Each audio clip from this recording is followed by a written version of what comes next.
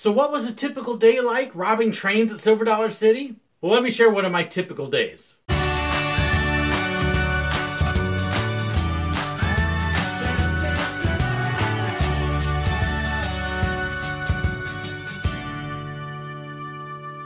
Before I start, I just have two quick things I want to cover. First, thank you to all of my new subscribers. As I'm filming this, I'm about to hit 3,600, which blows me away. So thank you once again to everybody who's joined in subscribing recently. I so appreciate it. I'm so excited by all your support. Thank you. I also want to say thank you to my two new patrons that have signed on in the last couple of weeks. That would be Larry Potter and George Lawden. Thank you again so much for your support. If you want to know more about Patreon and how you can be one of my patrons and help support me, follow the link up top with the card or look for the link at the end of the video and it'll take you right to it. So what was it like to be a train robber in the woods? How did we do it all day?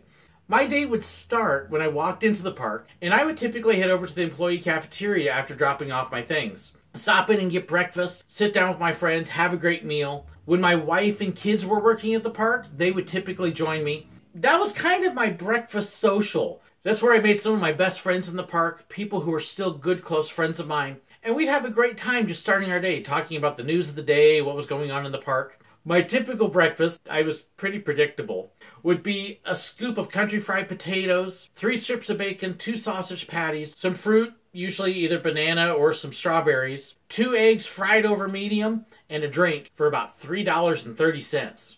Find that at your local restaurant. Yes, Silver Dollar City's employee cafeteria gave us good food at a good price, and it was a great way to start the day off. After I was done eating, I'd walk over to First Aid, which was right next door to it, pick up our AED. All of us on the train were certified in CPR just in case of emergency. Walk on down and meet the rest of my buddies who hadn't eaten breakfast with me, and we'd get ready for the day.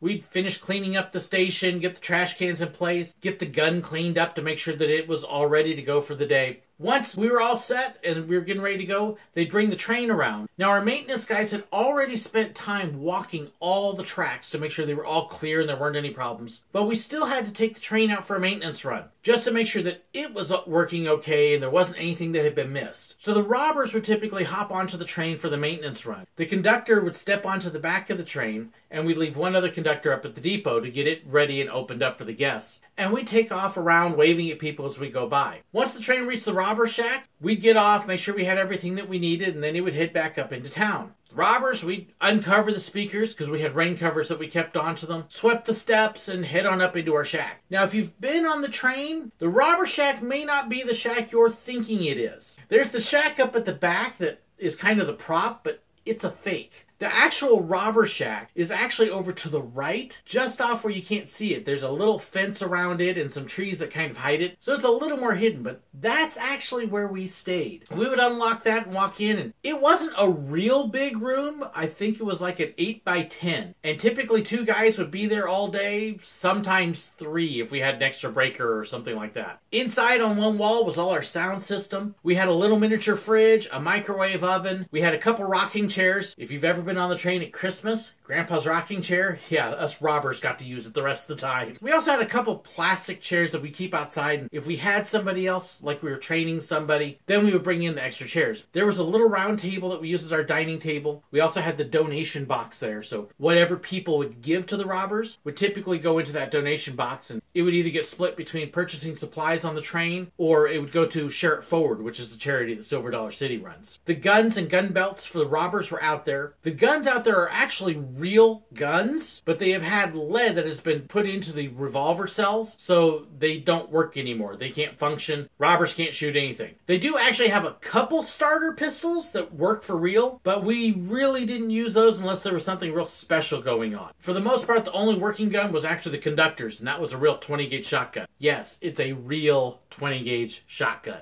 We had a radio out there in the shack. The reason we had a radio was there were no phone lines. So if we wanted to know what was going on back in town or in the park, our lifeline was that radio. It allowed us to know what we were doing, if we were on schedule, if there had been a problem. If there was something else that we really had to talk to the conductor about or know something about, the conductor would actually step into their break room up there and give us a call on cell phone. Thank goodness for cell phones. I don't know how these poor guys did it in the woods before that. Although, years ago, the robber shack actually used to be right up in town, and so they weren't hiding way out there. They probably didn't need cell phones at that point. We also had a big jug of water in there that we would fill up each day, and that was pretty much our water supply. Whether it was for drinking or if we needed it for something else, that was the only water we had. There is no running water, there is no sink, there's no hose, there's nothing. In fact, as far as bathroom goes, we actually had a porta potty out there. And depending upon what was happening, that porta potty might be next to the robber shack, or it was way up the hill and in the woods. That would take about 3 or 4 minutes to walk up to it. Not very good if you had an emergency. It also meant that we had a couple times where poor robbers got stuck in the porta-john way up the hill when the train was coming in.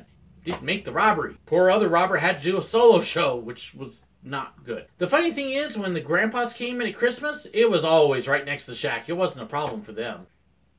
Our typical day would be robbing trains. And our day consisted of every time a train came around, we'd be on. And then after it left, we'd be off. Now, that could be every 30 minutes or every 20 minutes, depending upon how busy we were. If it was slower, usually in the morning, sometimes the very end of the day, or just a plain slow day, which happens sometimes, then the train would go every 30 minutes. But once the lines picked up and it had a little bit of a wait, then we'd speed it up to every 20 minutes trying to get more people through. What that meant was that we basically had 2 shows. Each show was about 10 minutes long. The longer show for the 30 was probably about 12, and the one for the 20-minute show was about 8. And we would do those shows based on how fast and busy we were. We would also occasionally do a 20-minute show if the weather was bad, if it was really hot and people were miserable, or if the people on the train just were obviously not enjoying it. Well, then, fine, get them out, put them out of our misery, or vice versa. Because we didn't want to keep them out there if they weren't having fun. So if you're wondering, well, what did we cut out? Oh, if you've ever been on the train and you're wondering what happened to the part where the boys are trying to find their ma on the train, that was the part that got cut out and shortened up. Because it was the easiest thing to cut.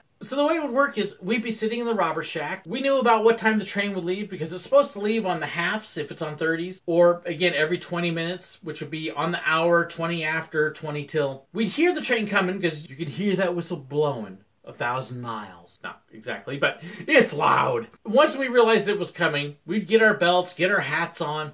We'd head out the door and we'd kind of stand in the trees a little bit where the train would go by and see us. And we'd make it look like we were attempting to hide, but not very well, or just kind of staring at them. Let people know we were there. If we were in a little bit of a goofy mood, we might actually go down to Moonshine Stump and sit in the chairs there and look like we're sleeping or do something else real silly. Give people a good laugh. As the train passed us by and went up around the bend, then we get out there, turn the microphones on, and get ready to put on the show. The show for us was what the whole train was about. Yes, the ride in the woods was fun. Yes, it was pretty. But they were out there to see Alphie and Ralphie Bolin make fools of themselves. And we were determined to let them do that and do it the best we could. The more the people on the train enjoyed it, the more we'd throw at them. We had all sorts of extras and options and ad-libs that we could do. And the more they were laughing, the more we would put in and the more we would go. If you were on a 30-minute schedule and you had a really good train, we could sometimes stretch that show out almost 20 minutes. By the time that was over, we'd walk back into that shack and just collapse because we were exhausted. It could